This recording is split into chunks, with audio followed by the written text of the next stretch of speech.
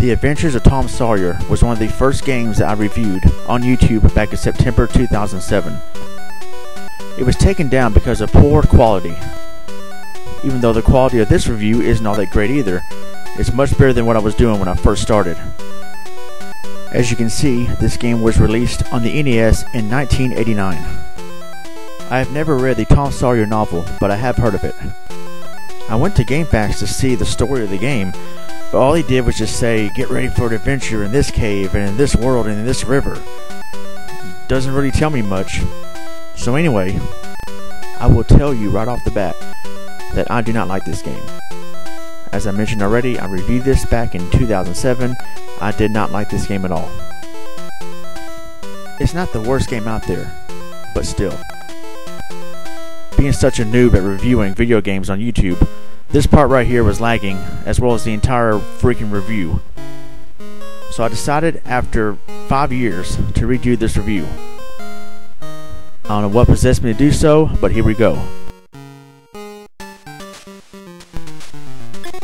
And I failed already. So you start out on this ship as you dodge barrels and seagulls. And your weapons are rocks, I guess. And one thing I don't like already, the graphics of the game. Yeah, I know it's an NES game, but come on. They could have done better. I mean, Mega Man 2 was released in 1988, a year before this. Come on, there you go. And look at the mountains, the outline of the mountain back there, and this is, yeah, it's just not a good looking game so far. That T I just got, I don't know what it stands for, but if you collect 20 of them, you get an extra life. And so you fight little boy pirate wannabes, I don't know what the heck. Bear 13, I don't know. And once again, see that mountain back there, just, that's not good looking design for a game. Yeah, I'm not a game designer, but come on. I know they can do better than that. And it's, yeah, that's some good offense. Just jump up and down like an idiot with your sword. Yeah, you're gonna win. And now you got mice chasing after you, and the game is fairly challenging. But as you play, it just becomes, you just realize it's just mediocre. And you have a timer on the top of the screen, and I don't know how much time you got. It don't count down, so, but it looks like you have plenty of time. Whoa, this kid has a gun. He didn't use it. Whoa! Dang, I'm stuck right there. Can't get past that pillar. Oh, look out. What the heck? If he has a gun, why didn't he shoot me? Why did he just try to jump over me like an idiot? Ah, what the... That mouse just came out of nowhere and pwned me. So when you die, you wake up from your dream where you were dreaming in class, and it's game over.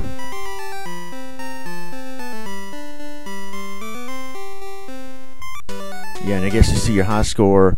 You have a limited continues in this game. So if I was in stage 2, I would just continue in stage 2. At least you don't have to start all the way over to stage 1.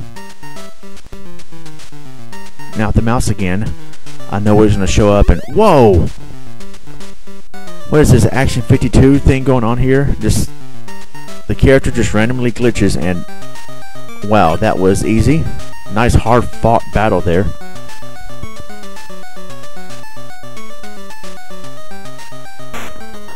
And now you gotta fight these floating octopuses. Ah, come on! And this is the skull icon. As these are collected, the total number of T's will decrease by 10 per skull. And to be honest, this first level stage music is not that bad. So we gotta get to work on your Tom Sawyer 8-bit stereo. Now I arrive at the first boss of the game, a giant octopus. And this boss battle music is absolutely terrible. And these boss battles, yeah, that's it. That's it. Yeah, what a dramatic boss battle. All the boss battles in this game is lame, as well as the music. Maybe that's why the boss battle music was freaking lame. Because the boss battle was lame. Anyway, now we're in stage 2, and I just died like a complete idiot. So stage 2 is an overhead stage. And the music in this stage is pretty decent. This overhead view right here reminds me of King Salmon Fishing for Sega Genesis. Except Tom Sawyer is not going to be doing any fishing today.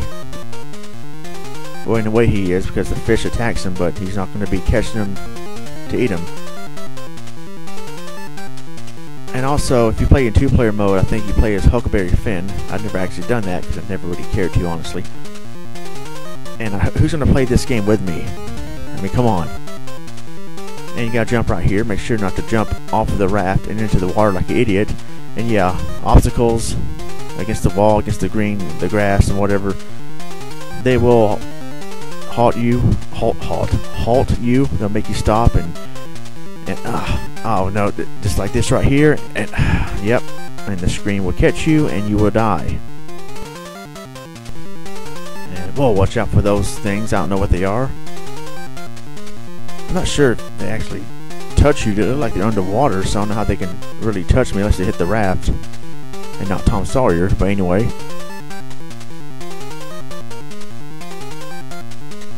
and of course, watch out for the logs. Grab the T. Grab the T weapon, as Skip Rogers would say. Okay, now we got. Oh yes, and the heart makes you. It's kind of like, you know, it's pretty much the star from Mario Brothers, just make you temporarily invincible. And the music, though, is not as cool as the Mario Star music. This game is really, like, I guess for 7-year-olds. I mean, really, I don't know. The game has not. It looks like it has not aged well. Now I got the slingshot. I can shoot straight, even though we're in this overhead stage. It doesn't matter now. But when you're in a regular horizontal stage, you can now use a slingshot to shoot straight instead of throwing rocks over your opponent's head. Over your enemy's head. This isn't a freaking sports game.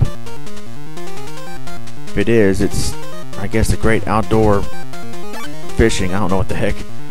And, oh, that was stupid. Some boy's trying to throw a rock at me anyway. I got game over again, but it doesn't matter because you have unlimited continues. So here we go again with stage 2. Now watch out for that douchebag over there.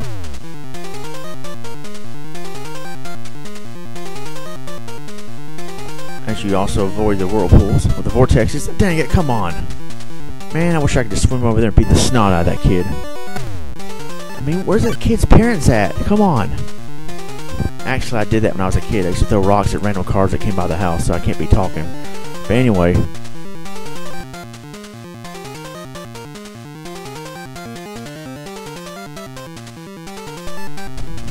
And now we arrive at the second boss, which is a huge crocodile or alligator, whatever.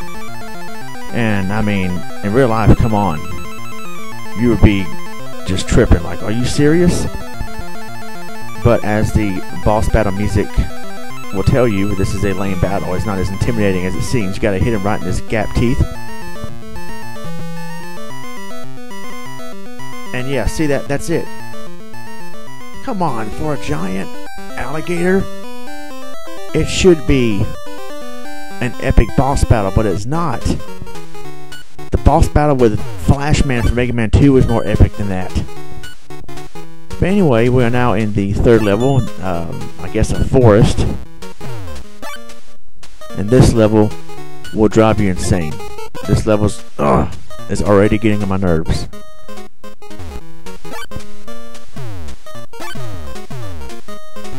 Ah, dang, I got the skull. Yes, I got the slingshot. Now I can shoot straight with more accuracy. Oh, well, that was fun. This part right here kind of reminds me of Little Nemo the Dream Master, and wow. I can't believe I'm comparing this game to that awesome game.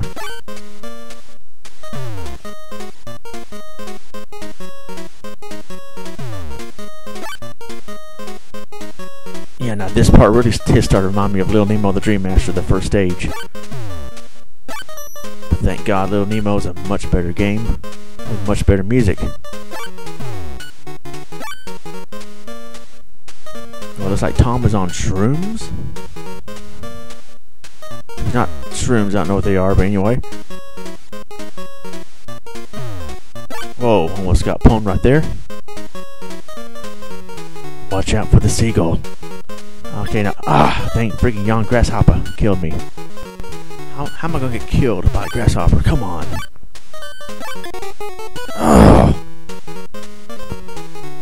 Now I gotta deal with these butterflies and monkeys. I'm tired of this monkey business. Yeah, I know it's terrible, but yeah. What the heck? Whoa. Fighting a purple Donkey Kong?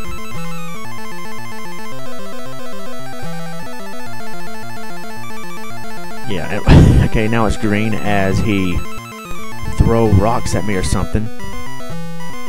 And what a shocker, this boss battle is easy too. Wow. Seriously, could the makers of this game make this game decently challenging? Well, the stages are decently challenging, but the freaking boss battles are embarrassing. So here we are in stage 4. We're in a haunted castle. Oh man, this is Castlevania gone bad. Here we go, haunted castle. Oh. No, wait, this is a haunted castle. Those candles will get on your freaking nerves. I just try to run under them as fast as I can. And then you run to a freaking bat, and the Michelin tire guy is coming after you now. Yeah, this stage has caused me a lot of frustration, as you can see. Oh, come on, man. Freaking skeleton just comes out of nowhere and pwns me.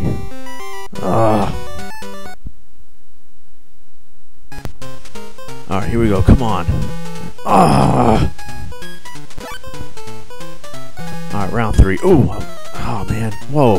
He could kill me right now, but he's not. What the heck is he doing? Yes, got him, finally.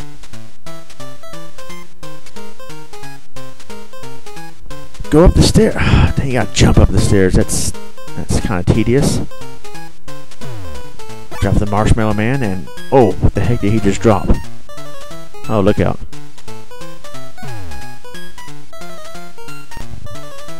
What the heck? Now we got some Metroid enemies now?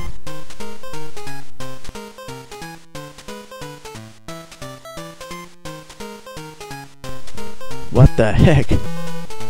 K-Mac from Mario World? What? Oh, look out.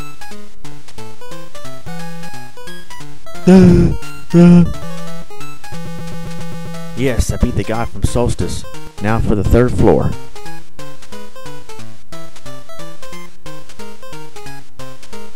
Well, I kind of fight death. I've been. Oh, well, speaking of death.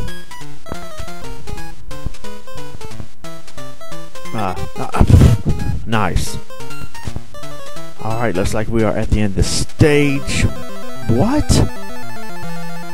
As you fight an evil Statue of Liberty. Wow, that's yeah. But then again, is it going to be a fierce boss battle?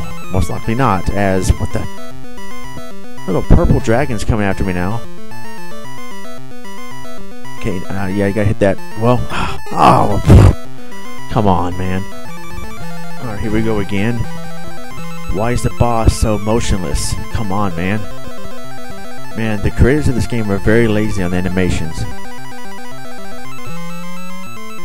That's what you gotta do. You gotta kill those little enemies first and then shoot his staff. Wow. They really did not put much effort into these boss battles at all. Alright. Alright, stage 5. This level gets to my freaking dadgum nerves. As these freaking raindrops or whatever they are just come after me, man, they're kind of hard to hit. The stage music is not that bad though.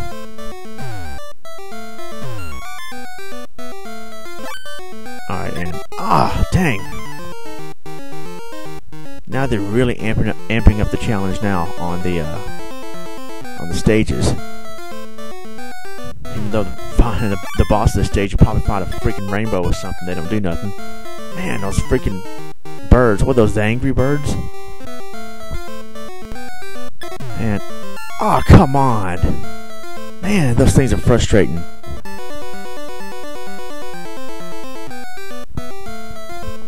It's supposed to be a happy stage, but this game's definitely making me happy.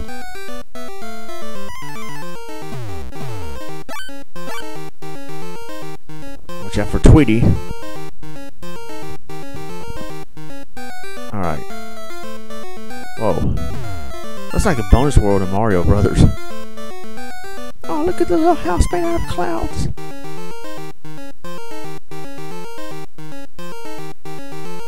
Oh, dang it. Now the freaking Ninja Gaiden Eagles are in here now? Come on, man. Oh, what? Oh, come on. That was cheap. Okay, come on now. It's a balloon. Dang, man. It's weird.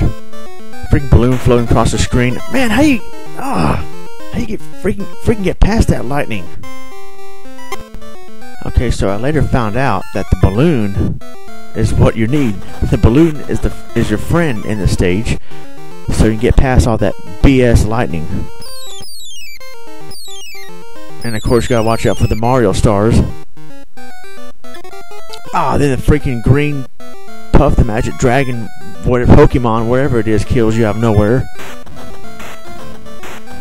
Alright, let's start this again.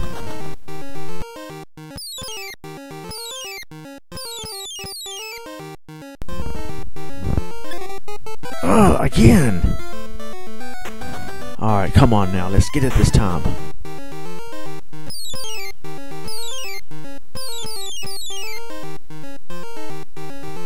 Alright. Yeah, there. Oh, that was freaking close. Finally got past him. Oh, come on, man. Really? Really? I want to scream at the top of my lungs right now, but I can't because I got some roommates that are sleeping. Screw it. I'll wake them up. I was kidding. Come on, man. This is torture.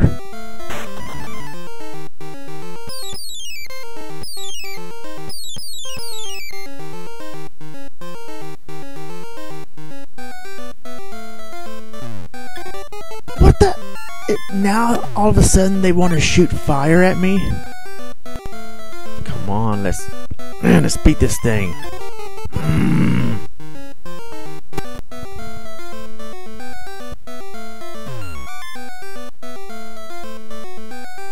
Oh. No. Oh, it's freaking close. Oh no, not the Ninja Gaiden Eagles. Oh, finally got past that part. Now I'm battling volcanoes here or what? Whoa. Is this the boss or the mini boss? Oh, oh, freaking lightning. Dang it. Alright, here we go again. Come on. What is this thing? Oh, it's not the boss. That lame boss battle music's not playing. Dang it. Freaking lightning again. Man, lightning struck twice in the same place. Okay. Hopefully I found a safe spot here.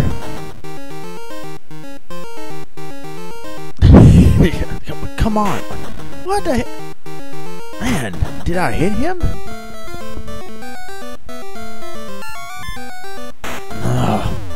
Oh, good. Thank God, finally. Oh, shoot. Don't get... Oh, yes, jump in the balloon. What the heck? Oh, shoot. Well, wherever it is, I'm at the boss now. Maybe guess it's Zeus or somebody. Or it's a Goodyear blimp. What the heck? Whoa. It has heat-seeking missiles. Heat-seeking missiles. I gotta admit, finally some sort of a decent boss battle.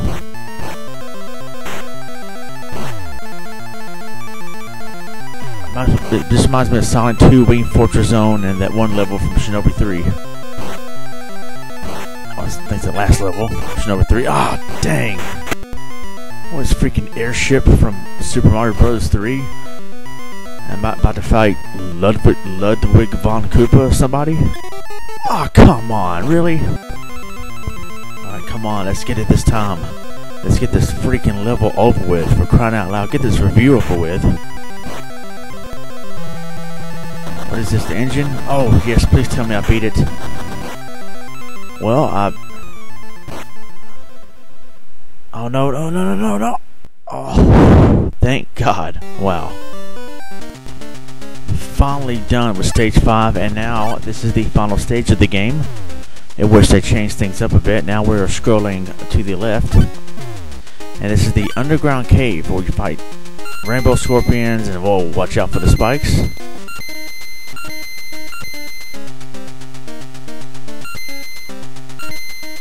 Whoa. Okay, I thought I died right there. Yeah, I'm just throwing rocks like crazy because I got this far. I don't want to die. Come on. Those are huge scorpions. I mean, really. Oh, man. Oh, bats. Dang it. Freaking game's dropping me batty.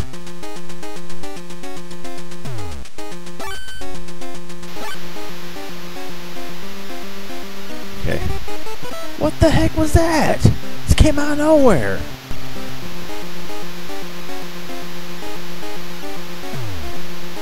Whoa. Okay, they come from the waterfall and you don't know where. Well, this is a memorization right here, so you gotta be careful and remember where they freaking come from. Music in stage is probably the best so far. And as I fell again. Whoa, now we're at Flashman stage? Watch out. Now we're at a nice part of the level. Ouch! Okay, come on, look out. Oh, yes.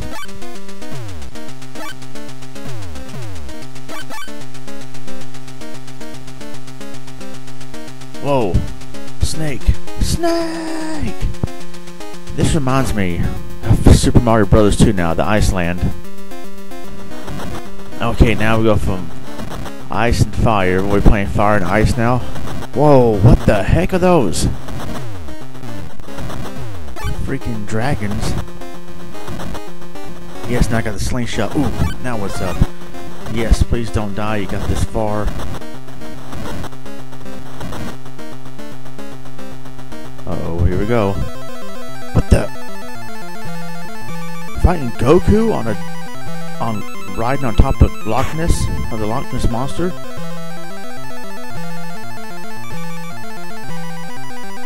Okay, what? Really? That's the boss fight, that's it? As you rescue Princess Peach, and the timer is still counting up on the top left corner of the screen? What the? And okay, now we see the ending, and he finds the feather from his dreams, and yeah, wow, good ending. Good ending there. Okay,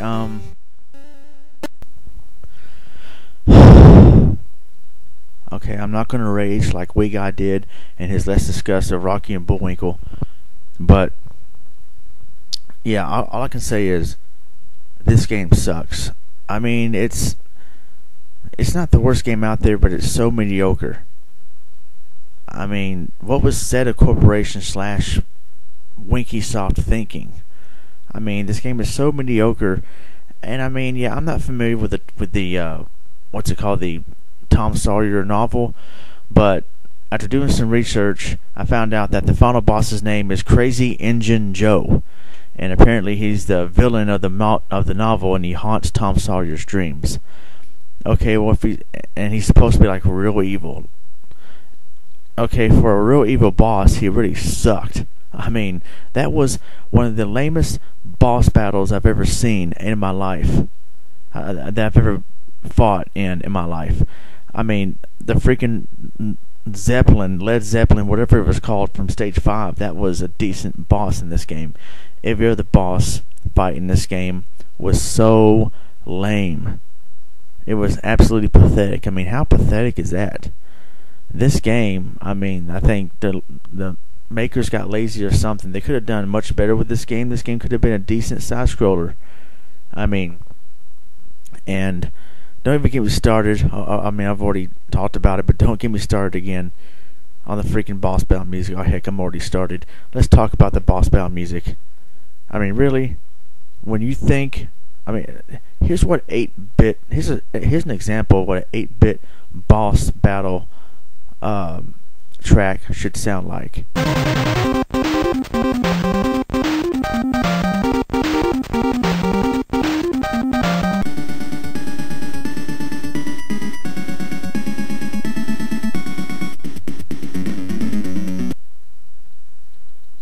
That is ECW. Those are good boss battle soundtracks or tracks. But this is like, in Tom Sawyer, it's like I don't feel no sense of urgency or sense of danger or whatever when I'm getting ready to fight a boss in this game, because I mean, the boss battle music is so lame. I mean, it's too happy. It's like you're supposed to be, you know. Pretty much everything about this game is lame. Pretty much. There are a few good things about it. Some of the tracks are good. Gameplay, I mean, maybe 2 players would be kind of fun to play if you were a kid and you spend the night over your friend's house on the weekend or something. But I never played this game with 2 players. The second player you play with, Huckleberry Finn. I don't really care to play a 2-player game with anybody with this game. But you know, after 5 years, decide to review this game again. This time with a decent review. And in this review, this is my first time beating the game, and I'm very disappointed. You know, it's been 5 years. I gave another chance. It's still just as bad as I remember it. The last level, though, was pretty decent as far as music and challenge and the design of the game, except for the final boss. That was a joke. That was a freaking joke. I mean, the freaking fish that came out from the waterfall gave me a much more challenge than Crazy Engine Joe. It's ridiculous. This game is a major disappointment. Very, very mediocre at best. Yeah, and you don't want to play it. I mean, so unless you want to review it and make fun of it just for fun. But this game is not ECW, to say the least. I wonder what Star Soldier would give it. He'd probably give it maybe a 47 out of 100. I don't know. Oh, and look what it says in the box right there, if you can read it. Action-packed high adventure with Tom Sawyer. Yeah, okay. Anyway, that is it. Thank God, I'm out of here. I'm Ronmower. God bless. Take care.